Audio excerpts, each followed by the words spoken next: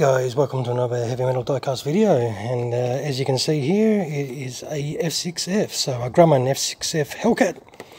It's a pretty generic Chinese old cheapo brand. I think this cost me 30 bucks. It's got no real details on the box or anything.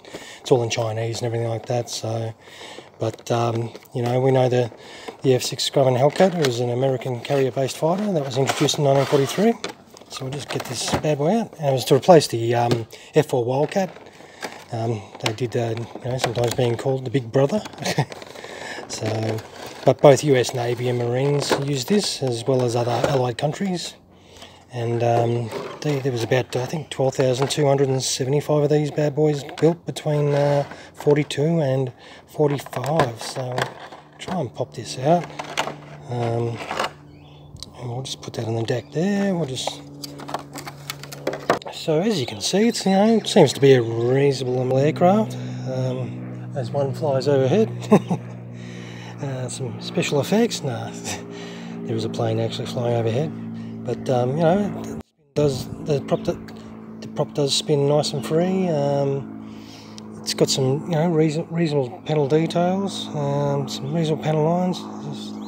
I mean, this was just, yeah, $30 special off eBay. It doesn't have a huge weight to it, so it is light compared to other models that I've felt. This is my first Hellcat I've opened, so it'll be interesting to see how it compares to other manufactured Hellcats in weight-wise. So there is no assembly; it's all pre-assembled. Yeah, it's got that point for your stand and everything like that. And I mean, these were, you know, a rugged American fighter during World War II, so they you know, they could take a bit of a pounding, and they were actually able to outperform the Zeros that they would find themselves up against. But yeah, I think they destroyed over 5,000 enemy aircraft in the Pacific Theatre alone. So they were quite an effective aircraft. And you know, this is I think this is a pretty cool little looking unit, cool little bit of kit.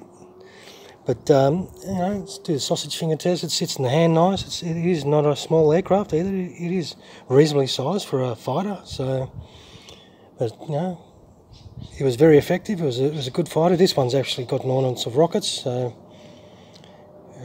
but yeah, I think it's pretty reasonable. It's not hugely detailed. It's just minimal sort of colour on it, minimal paintwork and everything like that. It does. I'll just place the model down for 1 second. It does come with a pretty generic sort of stand, which does have some little details of the aircraft. It's just straightforward, click, chuck that in, and straightforward into that little hole there, and bang, she's done.